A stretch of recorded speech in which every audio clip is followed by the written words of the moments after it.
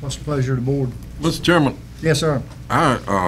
when I first heard of this, I said, oh my God, we're getting in another VOA site. But with what he said and about the possibility of jobs occurring there, and what Ricky said earlier tonight about the decrease in population and the need for economic activity in Belhaven, I've changed my mind. I think that we should try in any way possible to help Belhaven with economic development. And Great, we could use the 55 jobs from the hospital. this may, I'm speaking now, Mr. Richardson, I think, Yeah, but I spoke too.